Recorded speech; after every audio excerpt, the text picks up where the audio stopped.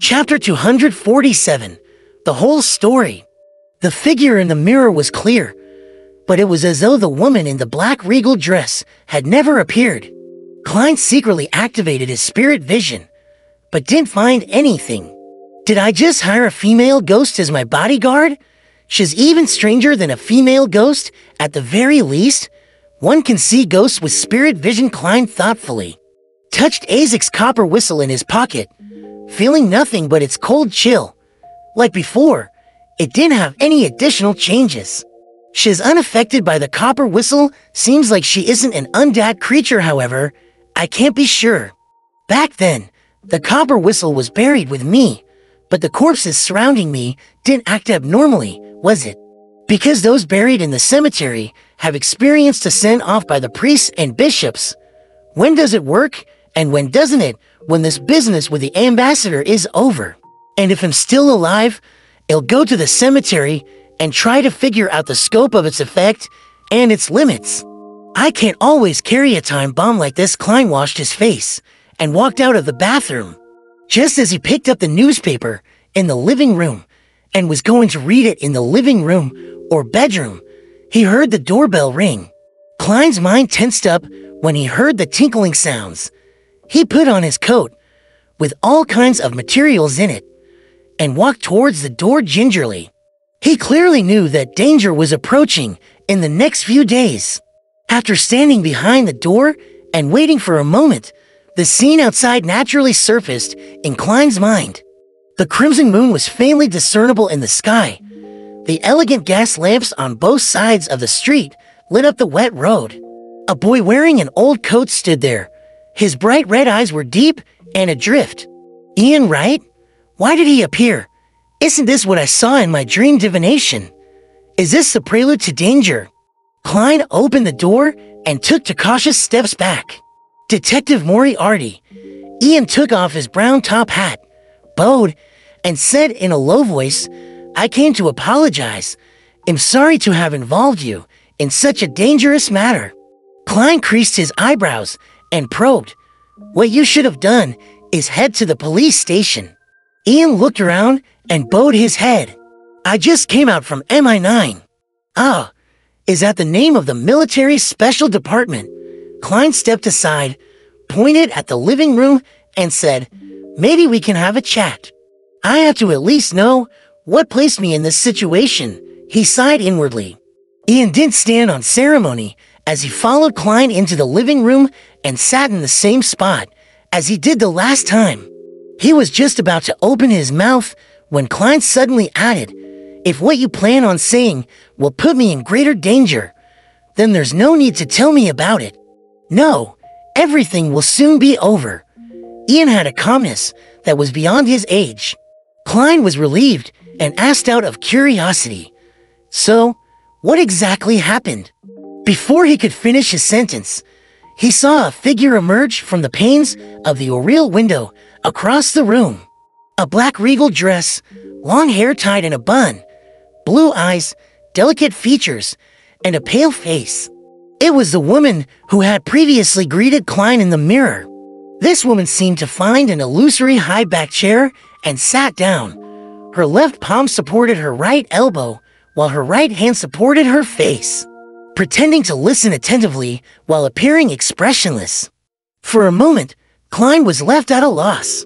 Ian, who had been silent for a few seconds, said softly, "In fact, Detectives Real is a spy for the Faceac Empire.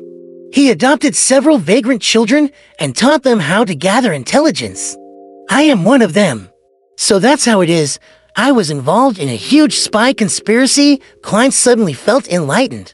Ian looked at the coffee table and continued, "We have the advantage of age and are often ignored by others, allowing us to gather a lot of useful information. 2 weeks ago, I stumbled upon clues regarding Helmosuin's manuscript." Helmosuin? Klein found the name familiar. Ian looked up at him and explained, "Tirani von Helmosuin, the greatest scientist after Emperor Roselle, a mathematician, a mechanist, and the father of the second-generation difference machine." So it's him. Klein suddenly remembered the relevant information. He was only a great scientist, but also a crazy scientist. He believed that the inherent flaw in the existence of humans could only be fixed through machines. He loved eating sugar as if it was his own energy source.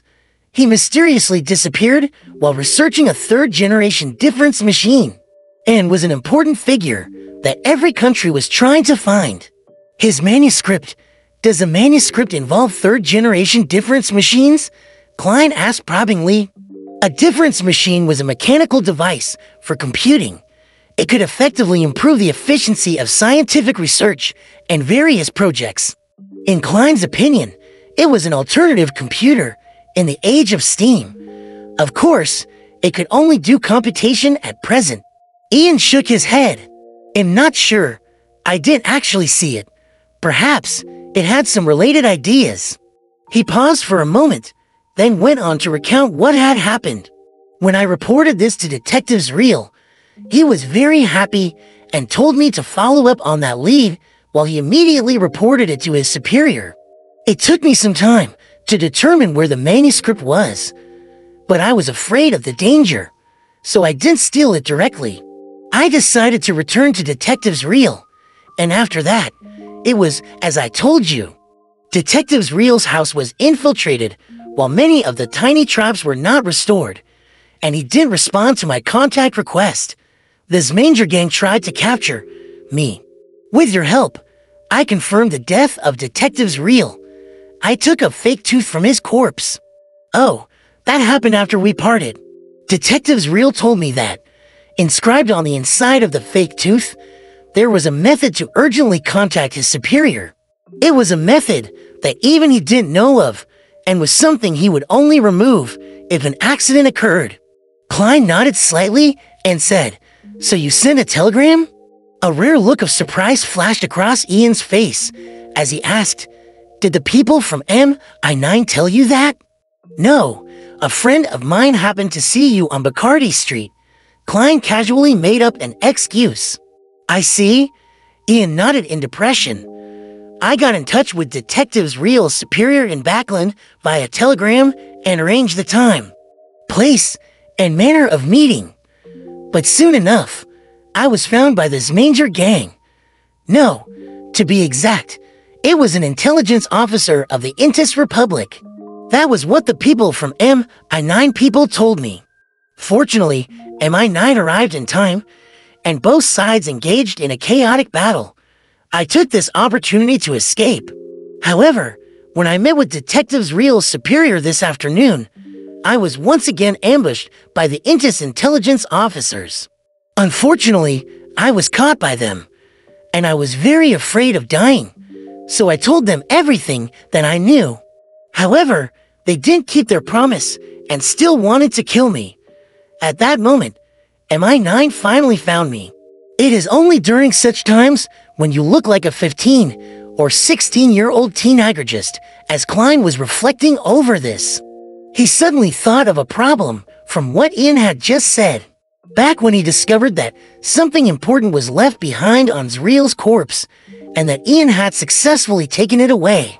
He had written the matter off, thinking that the Beyonder was lacking in skill, and that the Beyonder had missed out on something because the mediumship provided little useful information. However, after confirming that the ambassador had a mid-sequence Beyonder of the seer pathway, the situation became extremely peculiar. With powerful mediumship, it was impossible for the fake tooth to not be discovered. Leaving the body in such a remote and hard-to-find place didn't seem like a trap. Combined with Ian's description, the answer was obvious. Klein nodded and said, "Have you ever thought of the possibility that Zreel's superior has traitors around him? A traitor who has defected to the Intis intelligence services. That's also why Zreel was exposed and killed when he obtained a clue to the manuscript, as well as why you were ambushed. It was because the Intis ambassador had information about Zreel's superior, which was why he didn't pay much attention to the urgent communication method inscribed on the inside of the tooth. Zreel's report to his superior directly led to his demise." Ian fell into a daze when he heard that. It took him quite a while, before he clenched his fists in anger, trying hard to compose himself as he said, "I didn't think of that. You really are an excellent detective." He quietly let out a breath of air and changed the topic. "I have divulged the whereabouts of the manuscript to MI9 and everything else. They also mention your predicament in passing. Heh, they didn't suspect me of lying, nor did they send anyone to watch me. All of them went to vie for the manuscript. However, with that kind of pressure, no one can lie." Having said that, Ian stood up and gave a deep bow. "Please allow me to apologize again. Sorry to have involved you in this. Actually, you don't need to hide anything from me."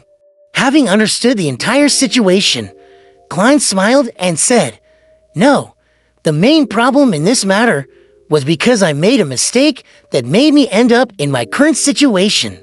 As he was listening, he used Ian's description of the entire situation and his reflections of the past few days and confirmed that he had made some mistakes. When I discovered that Ian's matter ran deeper than it appeared, I still accepted the request. That wasn't a problem since I only felt that it involved gangs. And there would be, at most, 1 or 2 Beyonders who wouldn't dare expose themselves. But the divination lacked enough information and ended with a failure. This was within the limits of what I could have resolved by myself. And typically speaking, there wouldn't have been any trouble. I could even take the opportunity to come into contact with Backlund's Beyonders. After finding Zreal's corpse and confirming that the matter ran deep, I should have considered the sensitivity of my identity and decisively extricated myself from this case. I should have let Ian deal with the subsequent matters himself. This wouldn't be problematic and would be a rather careful choice. One of the mistakes I made was that I didn't flinch or reveal anything about Ian when Merso came to me. I only thought that he was from a gang, and that there were some Beyonders behind that gang. Who would have guessed that it would involve a figure like the Intis ambassador? Even more so, I never expected Merso to be so rash. After failing his mission, he didn't threaten, intimidate me, or proceed with other options. Instead, he came straight to kill me so that mediumship could be performed. He didn't even give me the chance to regret my decision. As a result, my situation worsened. So, this isn't a subjective or too serious a mistake.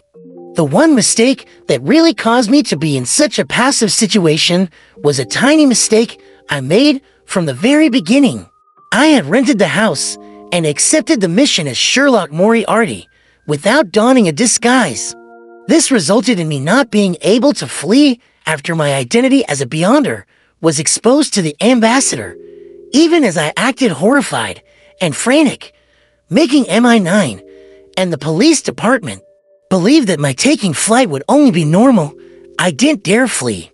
I was afraid that when the ambassador failed to find a target for revenge, he would inform the officials about me.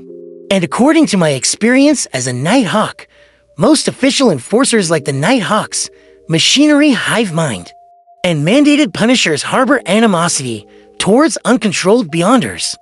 They definitely wouldn't ignore me just because I'm a low-sequence Beyonder and would begin an investigation. In time, my looks will be clear evidence. I will then be pursued by high-sequence Beyonders from the Church of the Goddess because I resurrected, despite having been involved with a Grade 0 sealed artifact. There's no chance for such matters to be suddenly forgotten or thought of as nothing by others. I had to plan for the worst-case scenario in advance, and if I only reacted when the ambassador took action, it would definitely be too late. Whether it's an assassination, finding a bodyguard, or buying items, all of them will require time. Only if the ambassador and his assistant dies or attention is diverted to the investigation of his death will I be able to resolve this latent danger. His assistant doesn't have an official status, so he can't interact with the officials. For a mere Sequence 9 or Sequence 8 at best, someone whose whereabouts are unknown, there's no reason to go through the effort to report me. Of course, his death is the best outcome, then there won't be any latent danger.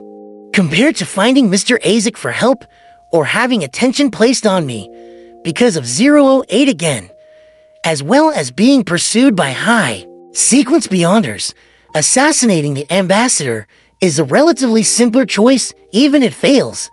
I can only bear one of the two outcomes. Sigh, everything originated from a small oversight at the beginning. I just imagine that in a metropolis with over 5 million people and few people knowing me while I deliberately avoided the night hawks, there was no need for me to don a disguise every day, since it would be easier for others to notice something amiss. Yet, for such a small mistake, I would have to pay over 10,000 gold pounds as a price without having any guarantee of resolving it. I'm really like a clown, with one mistake triggering a chain reaction, only to result in a desperate attempt to balance myself so as to please the audience. This is all because of my lack of experience. This is the first time in my 2 lifetimes combined that I've ever been a fugitive. Once this matter is completely resolved, exposing my identity as a Beyonder would no longer be that dangerous. They would only think that I obtained a potion while finding a bodyguard and not doubt my origins. Of course, I'll have to get used to wearing glasses and a mustache in the future so that the people around me will gradually get used to my new image. In the future, when they ask me about me, they will only think of this new image. Having thought through the entire matter, Klein's laugh became more pronounced, making Ian feel strange. It's time for me to leave. I'll need to disappear for a while. Otherwise, I might be thrown into jail. Ian put on his hat, bade farewell, and left. Klein didn't stop him, watching him disappear into the crimson moonlight, while the woman by the oriel window had disappeared without him realizing it.